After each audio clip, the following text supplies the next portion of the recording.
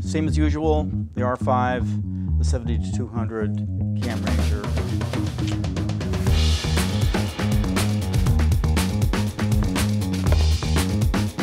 Two, three, okay, that's subject. Ready?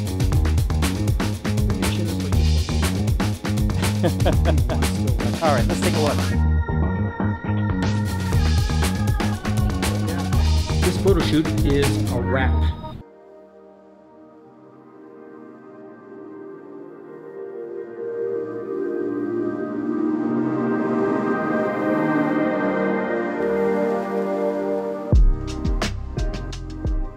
The shoot today is pretty straightforward.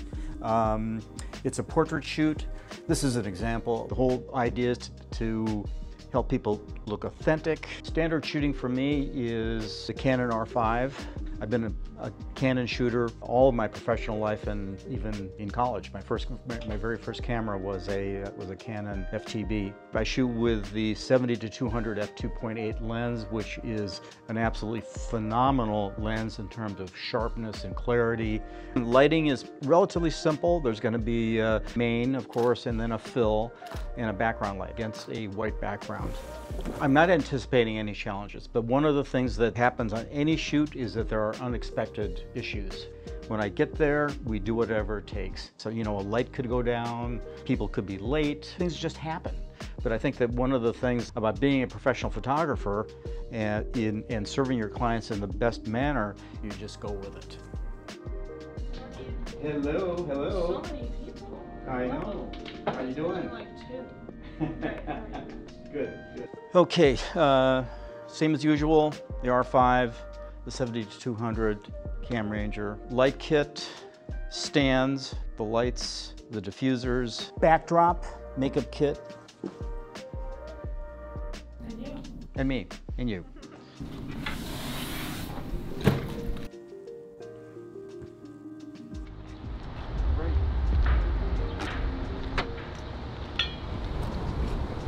So when we used to shoot people at this firm, they would be sitting on a posing stool. We had a gray background, more dramatic lighting. It was much more of a stationary kind of headshot where everybody was in exactly the same position, doing exactly the same thing. The new format, which I created along with the new marketing manager, we're shooting on a white background. We're shooting more opened up, so it includes more of the body. The objective is to show people's personalities, have them be more human, more expressive, make sure that they are relaxed and authentic. I try to do that in all of my projects, but in particular, this one shows a significant departure from the way it was done before. So the room has changed a little bit. They've done some remodeling. They put a mural against the wall that we normally shoot against. So we'll have to check that out before we set up to make sure we have access to power.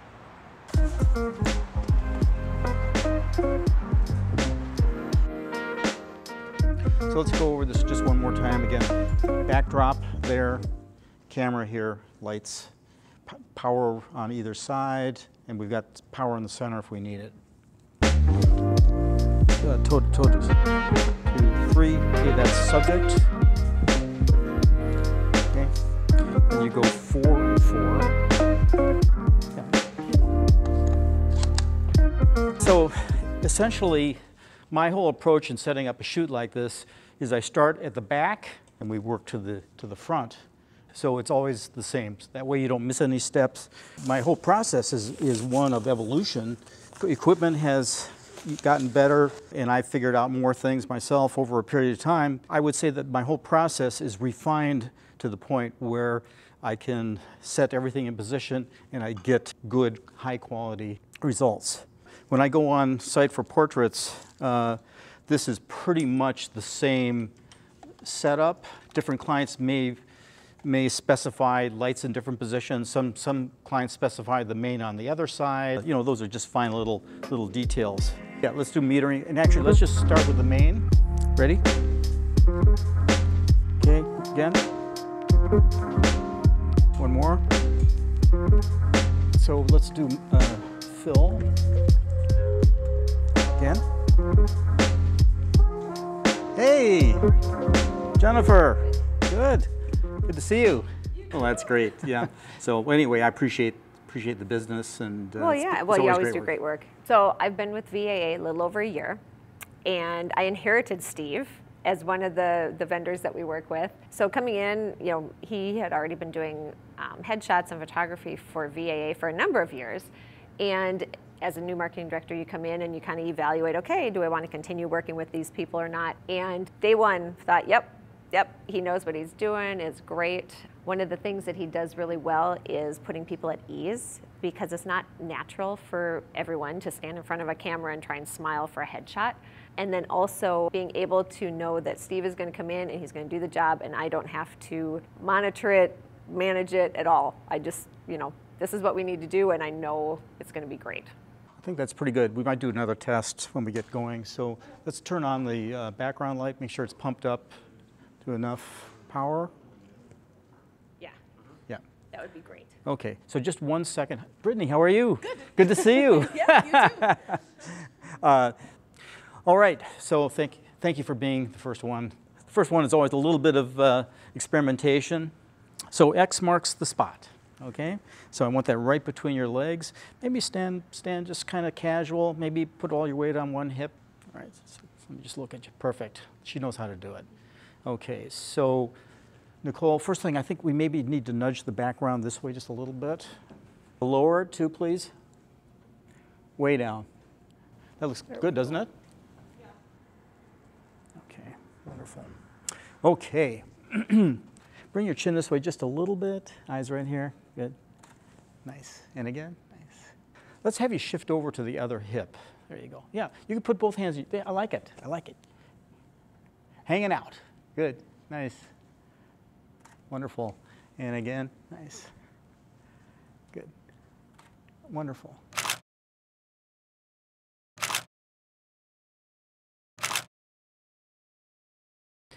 One of the things that I really like about this camera is eye detection focus. So if you can zoom in here, you can see how that focus point is locked right into her eye. So it's on face detection, eye detection. What that does is it makes virtually every photo sharp tack in focus. There is almost no chance that it'll be out of focus, which is such a great thing. You don't want to get a great expression and then, oh, she's just a little bit out of focus. The camera focused on her nose instead of her eye. So this one is just dead on perfect.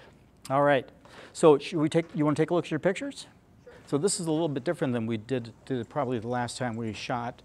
So we'll go through your pictures and you're going to have the opportunity to pick out your favorite one. Oh, right away? Yep. When we're going over the iPad photos, I have already marked them and starred them as the ones that I think are going to be the best and that they're most likely going to pick. And then we go through, they find their favorite one, and we pick their headshot within 30 seconds of sitting down, usually with them. And then it's nice because they can see what they're doing, see what they're looking at, and make sure they have a good headshot that they really like.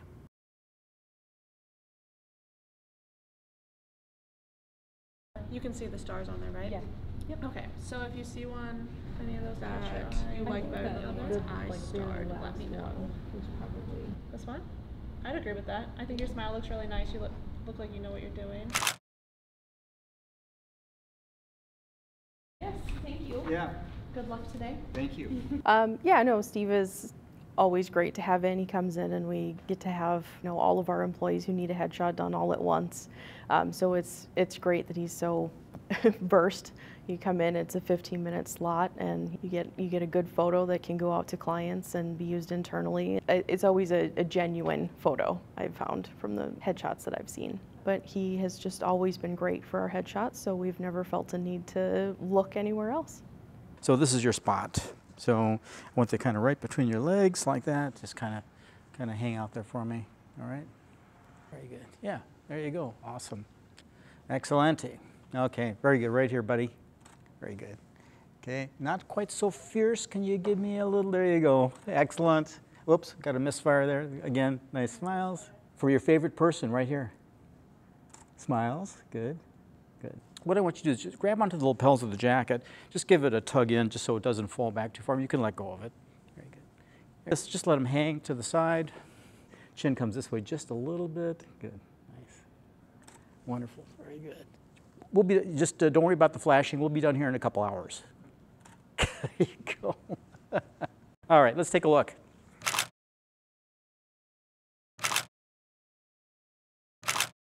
Have a seat, and Nicole's going to take you through your pictures. And then if you want to pick out your very favorite, then we will star that, and you can pick your headshot today. So this is the very last one that we took. My very last one. When I made you laugh. Yeah. You're welcome. Yeah, that doesn't happen very often. Nice work. Perfect. So is this the picture? Yeah, I think we'll go with Perfect. that one. We'll go with that one, and then as long as you're happy with that, and then we'll make all those edits for you. Yeah, it looks really good.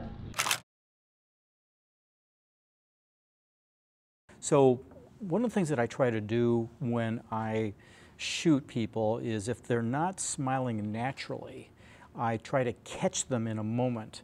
Say something funny, not in every case, but invariably that ends up to be a potentially a good moment. So if you take a look at this photo right here, this was actually at the very end of this particular sequence with this guy. He totally relaxed. He wasn't posing anymore. I said something just to kind of brighten him up a little bit, and I got a smile, just like that, which ended up being his final choice. If you go back and you take a look at some of the earlier ones, you know, he looks, I mean, he's a pretty cool looking dude, but you can see that smile is not really as genuine. He looks a little tentative, maybe slightly uncomfortable. Now, he may like that one better, but it just so happens in this case, he actually chose the one as his choice, being the one where I actually just caught him in the moment. Okay, this is Ben. So Ben is told me that he had his career in Hollywood. Is that correct, Ben? Absolutely. Okay. So this is kind of your spot here. So I want that kind of right between your legs. So I just want you to kind of hang out. Very good. But I want you to bring your chin around more to me. So bring your chin this way just a little bit. Very good. Okay, chin comes down just a little bit. So I'll be giving you some direction that will be designed to minimize the glare on your glasses, just so you know. Okay? Okay, right here. Good. Excellent. This is for Mom. Excellent, very good.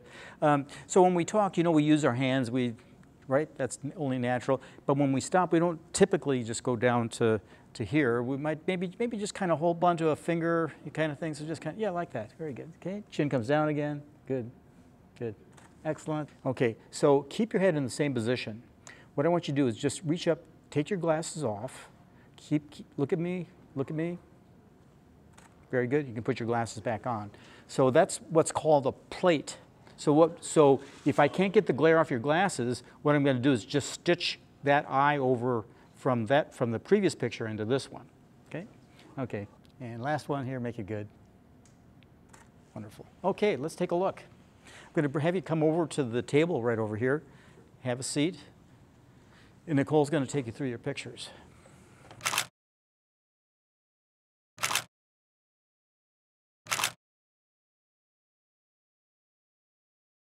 So part of the process that I use for shooting portraits is that I want people to be able to see what we're shooting as soon as it's shot. Several years ago, I got onto a product called the Cam Ranger. So this is a little device that attaches to the camera, and it creates its own little Wi-Fi. As soon as we take the picture, that picture is transmitted directly wirelessly to my iPad over there. That accomplishes two things. First of all, if I'm off in some way, if something doesn't look right, Nicole can stop me right there as it's shot. Then after we've shot, we can mirror the images on the iPad over to a laptop.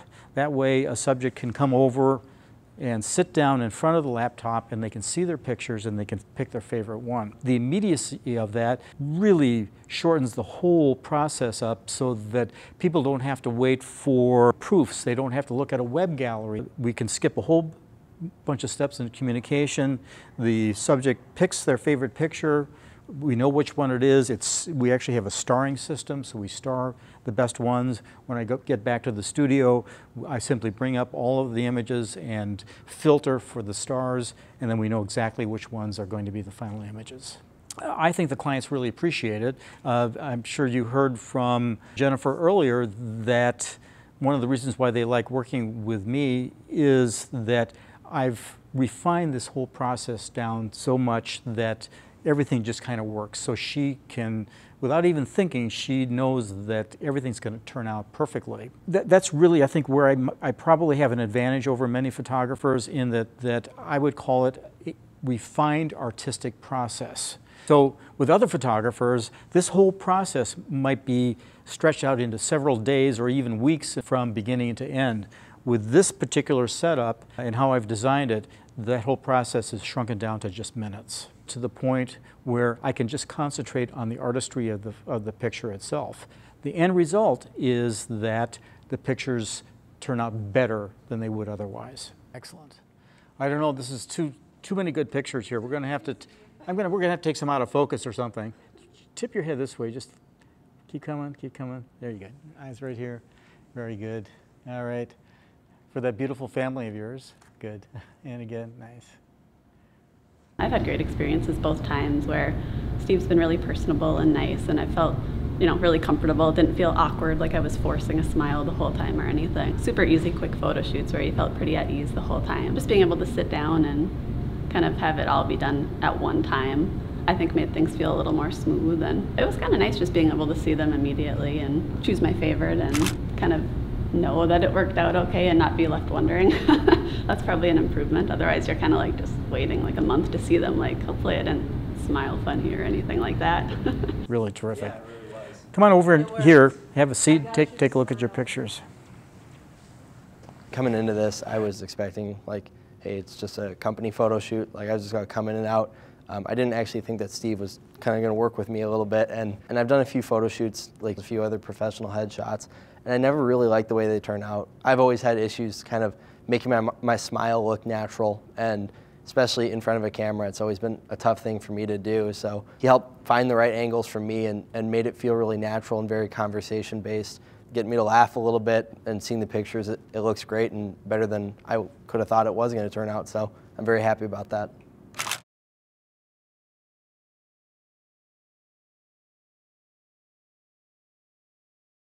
That's a wrap. It was a good shoot. No major flaws. We didn't forget anything, which is always good. Little technology glitch in there, but like you can't control electronics. So it was good. I'm happy with it. Excited to work for them again and do more headshots. This photo shoot is a wrap.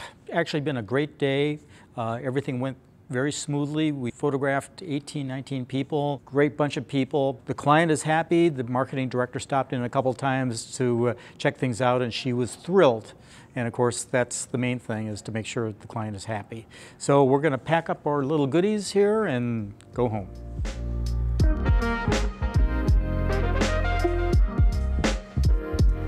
So here we are, back in the studio, and it's time to now start some editing. So here's my process. The first thing we do is we load all of the images into an application, in this case Adobe Lightroom, and we filter down to the final choices that each person made for their photos. And so we'll just take a quick look at them. Here they all are on the screen. We're going to focus in on one particular person that would probably give us a good demonstration in terms of what I do. And that's this young man right here. This is Ben. So we're going to edit his photos, and first we're going to crop his image right here. So we don't need all of that. Obviously there was a little bit of background bled through, but we want to be probably somewhere in this area.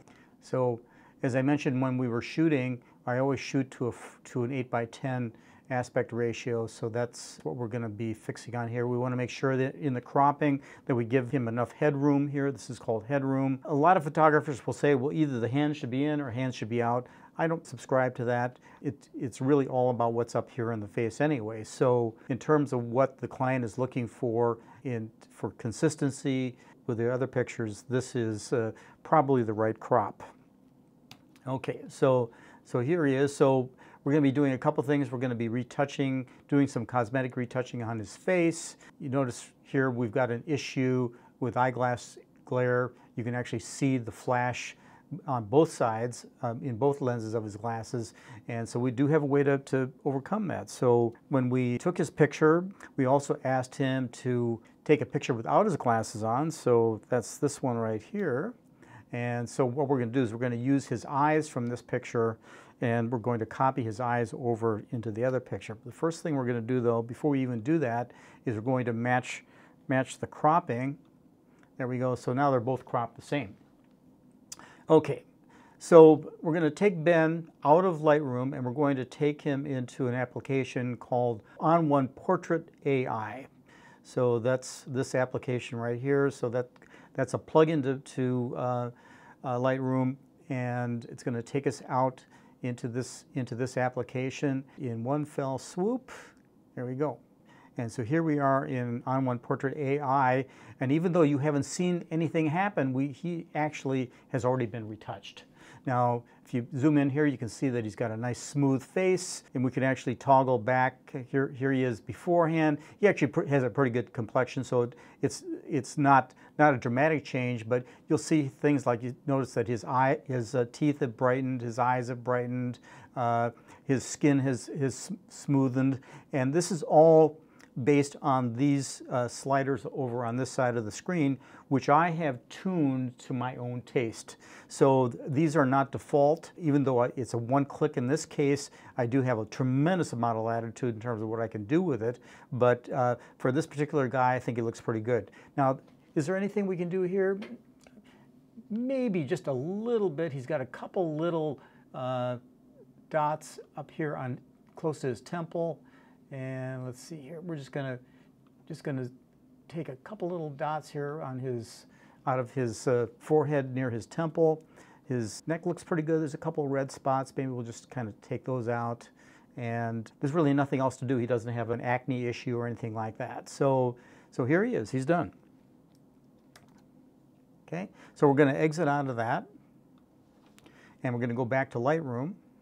Now, in order to make this eye swap work, we have to do the exact same thing on the other photo. So we're going to here's the one that we just edited. We're going to take the one without the glasses, and we're going to go right back into On1 Portrait AI, and we're going to do the exact same thing. Okay. Now, in this particular case, so what happened here was after he took his glasses off, his glasses left a little red mark. You can see it right there, so we'll just take that out real quick. There we go. The rest of his face is actually not important because all we're going to be doing is using his eyes. Okay, in the area around his eyes. So we're done there. Okay, so we have two images here, this one and this one. Okay, and what we're going to do with those is we're going to export those out to Photoshop. And we're going to export those out as full-size files. Okay, so we have this issue around his eyes. So we're going to go to the picture of him without the glasses, and we're going to zoom in real tight here. We're going to give ourselves a layer to work with, and we're going to grab the quick selection tool here, and we're going to take one eye, and we're just going to expand on that a little bit. Select all that area around the eye. That might have been a little bit too much, but actually that doesn't hurt. All right, so we're gonna zoom back out again.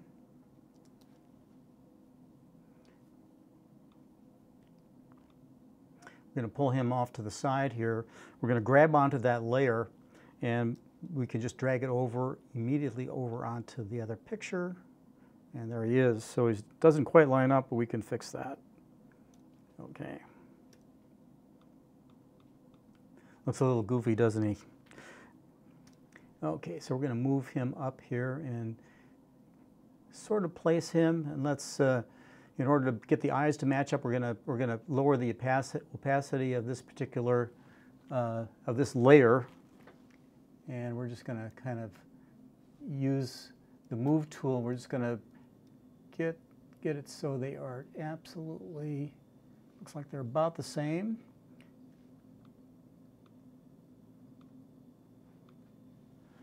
Okay. Okay. So we don't need any of this other stuff here, so we're going to take that away.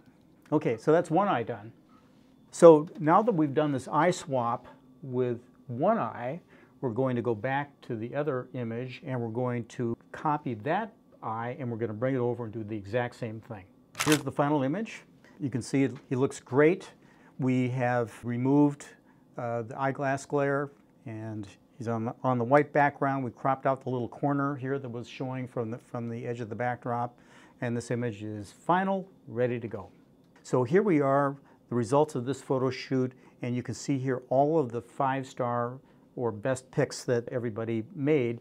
That makes the whole editing process go much quicker, but also we've given each person the opportunity to choose their favorite picture. Each one of these photos represents something that is interesting about that person, something that they found themselves to be attractive and interesting, something that said something about them. And so that's the advantage that we have in choosing the pictures on site. By the time we get into the studio, load everything into the computer, and here we are left with a great photo, and all it needs is some technical work to make it look really great.